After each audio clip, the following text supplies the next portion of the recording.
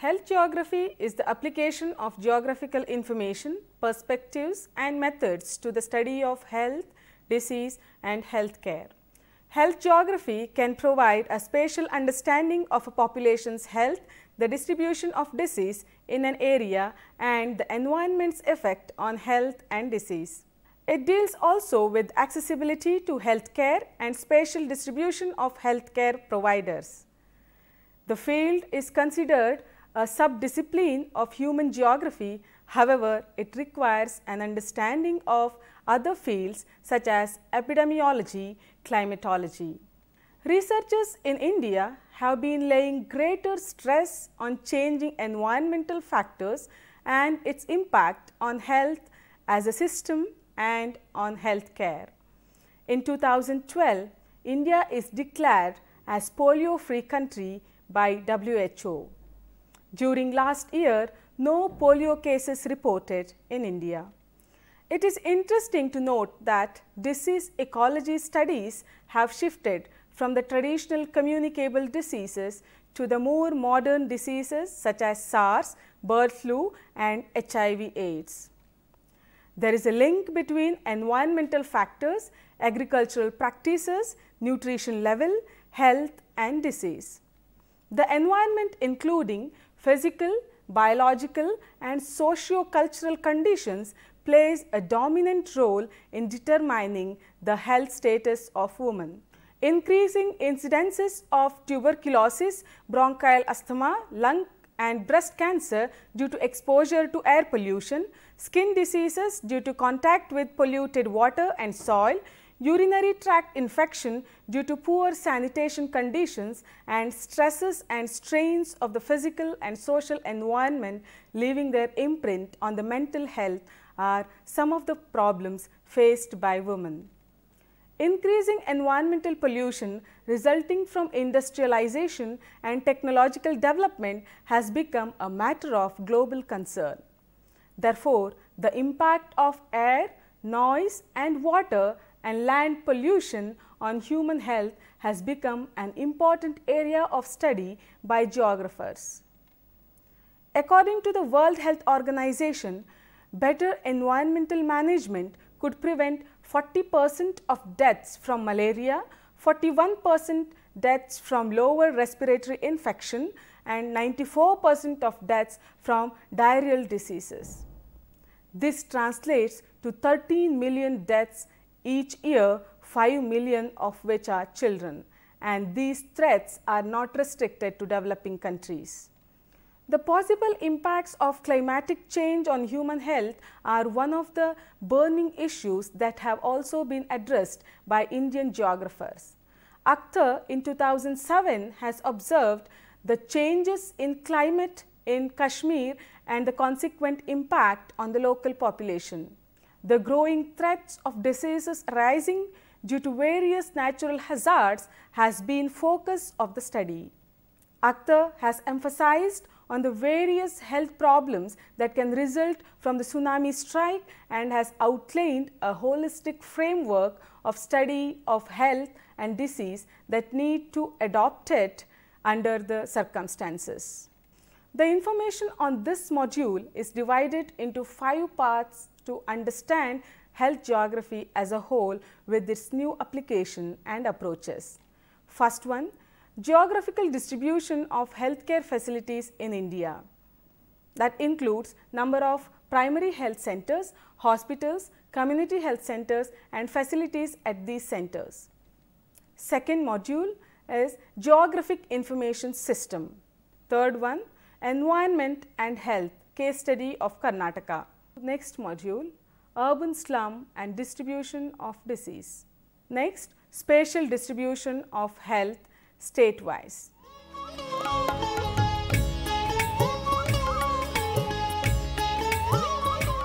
Location of healthcare facilities has been a significant area of study by medical geographers. Distribution of settlements and settlements having health facilities are prime concerns with respect to health geography. Geographers also assess the possibilities of employing geoinformatics in promoting the use of local health tradition and thereby provide affordable healthcare option within the reach of the common man. As on March 2010, there are 1,47,069 sub-centers, 23,673 primary healthcare centers and 4,535 community health centers functioning in the country. Number of sub-centers existing as on March 2010 increased from 1,46,026 in 2005 to 1,47,069 in 2010. There is significant increase in the number of sub-centers in the states of Chhattisgarh, Haryana, Jammu Kashmir, Maharashtra, Orissa, Punjab, Rajasthan, Tamil Nadu, Tripura and Uttarakhand. The sub-center is the most peripheral and first contact point between the primary health care system and the community. Each sub-center is required to be manned by the least one auxiliary nurse midwife, that is ANM, female health worker and one male health worker.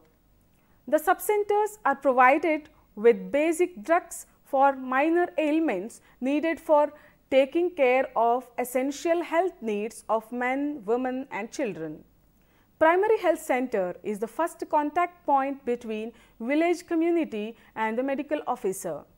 The primary health centers were envisaged to provide an integrated, curative and preventive health care to the rural population with emphasis on preventive and promotive aspects of health care. As per minimum requirement, a primary health center is to be manned by a medical officer supported by 14 paramedical and other staff. The activities of primary health center involves curative, preventive, promotive and family welfare services. As per minimum norms, a community health center is required to be manned by 4 medical specialists, that is surgeon, physician, gynecologist and pediatrician, supported by 21 paramedical and other staff. It has 30 indoor beds in 1 OT, X-ray, labor room and laboratory facilities. It serves as a referral center for 4 primary health centers and also provides facilities for obstetric care and specialist consultation.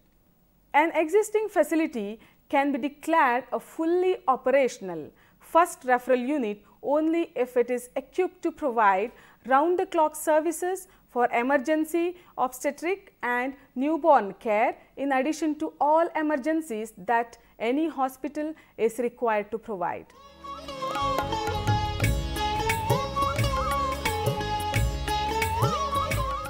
Geography and health are intrinsically linked.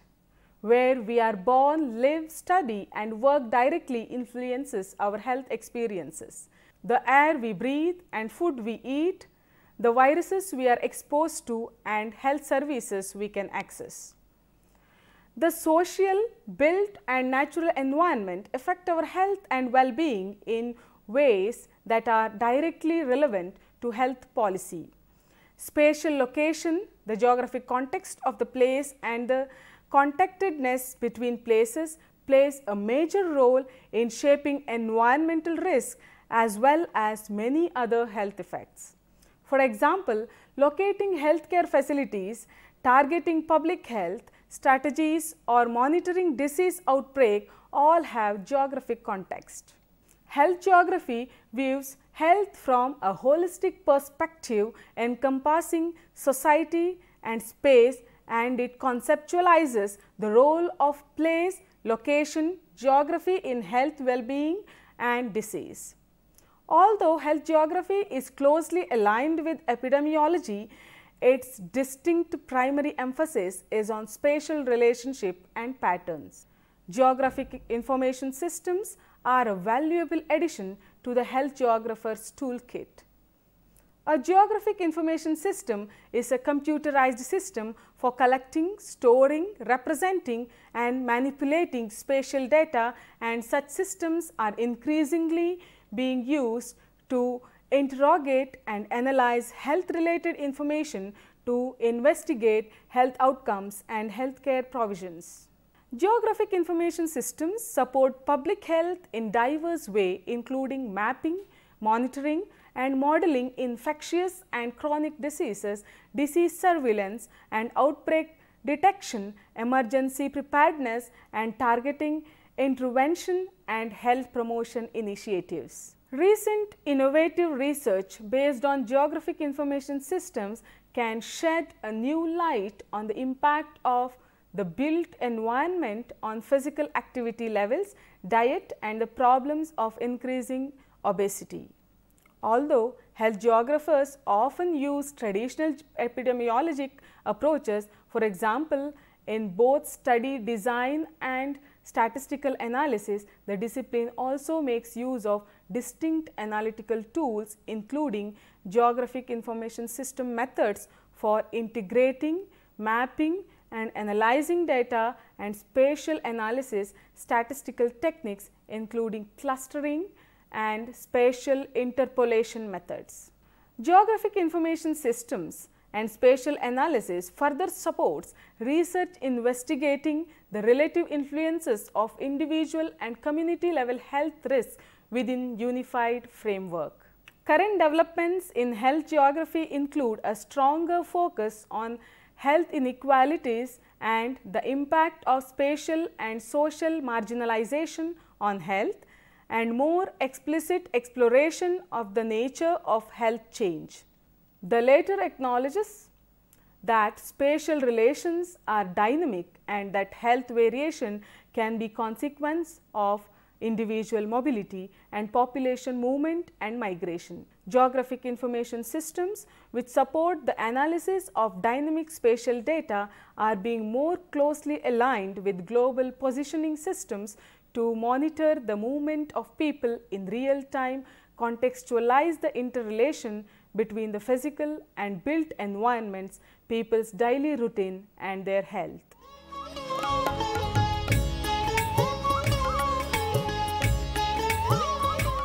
The environment is often cited as an important factor influencing the health status of individuals.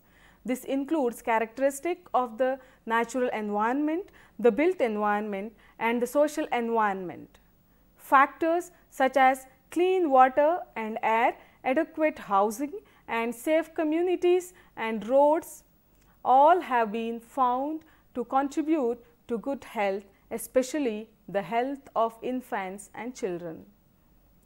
The number of asthma affected children in Bangalore city has risen at an alarming rate over the last 3 decades. Between 1979 and 1999, the number of pediatric asthma cases rose from 9% to 29.5%. From 1999 to 2009, 25.6% of the city's children were affected by the lung disease. The increase in the number of asthmatic children in Bangalore is directly related to the demographic change of the city and partially due to saturation of genetically predisposed population. According to researchers, it is estimated that the morbidity of non-communicable respiratory burden in India will be 57.2 million by 2016 and that of asthma and chronic obstructive pulmonary disease will be 45 million, a figure much higher than that of disease like diabetes, ischemic heart disease and cancer put together. The number of cases of allergic rhinitis had also increased along with comorbidities like middle ear infection and rhinitis. There are 2.3 billion children aged between 0 to 19 years worldwide and over 40% of the disease that they are affected by can be attributed to the environment. Diarrhea claimed the lives of 2 million children every year and around 80 to 90% of them were due to environmental condition. Depletion of groundwater level is also causing major health problems. The rise of fluoride content in the water is causing psoriasis among North Karnataka people and also Kolar district. Psoriasis is found even among pregnant ladies and which is affecting their womb. Goiter is another disease which is commonly found among coastal Karnataka people.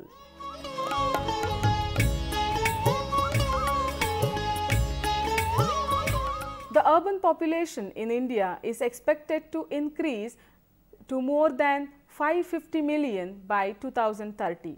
Currently, a sizable portion of the population in most Indian cities lives in slum areas. The increasing concentration of population in slums and urban poverty have elicited a strong interest in urban health conditions in general and health of slum dwellers and the urban poor in particular. More than half of the population in Mumbai lives in slum. The under 5 mortality rate was 73 for every 1,000 live births among the urban poor, compared with average of 48 among all city dwellers in India. Malnutrition levels are slightly higher among urban poor children than among children in rural areas. More than 3 out of 5 children in urban slums do not receive all childhood vaccination. The reach and utilization of primary health services is poor in urban slum communities in India. National Family Health Survey found that for India as a whole, the urban fertility level has already come down to the replacement level, with the total fertility rate of 2.1 children per woman. Teenage pregnancy and motherhood in India continues to be high, particularly in rural areas and among the poorer and less educated population. Malnutrition continues to be an important risk factor for children deaths in developing countries, including India. Research shows that mortality rates among children with severely acute malnutrition is 5 to 20 times higher than it is among well-nourished children. According to the Human Development Report, India has the highest proportion of undernourished children in the world, along with Bangladesh, Ethiopia and Nepal. Anemia is widely prevalent in India, particularly among children. In the cities, 49 to 68% of children ages 6 to 9 months are anemic. Urban dwellers are more prone to some diseases such as diabetes, asthma, goiter and other. Thyroid asthma among women varies from 591 per 1 lakh in Delhi to 3133 per lakh in Kolkata, followed by Nagpur. The extreme crowding conditions, lack of proper sanitation and environmental pollution in very large cities exposes residents, particularly slum dwellers, to a high risk contracting tuberculosis, which is a highly contagious disease. A wide range of serious diseases, including several types of cancers and heart and lung diseases, are associated with tobacco use at slums.